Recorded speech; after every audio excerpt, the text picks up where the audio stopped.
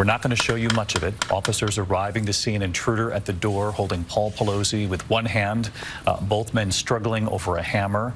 Obviously, we're not going to show what happens next. David DePape then hitting Mr. Pelosi in the head with that hammer as officers rushed through the door, tackling him to the floor. He allegedly broke in just after 2 a.m. That was back on October 28th.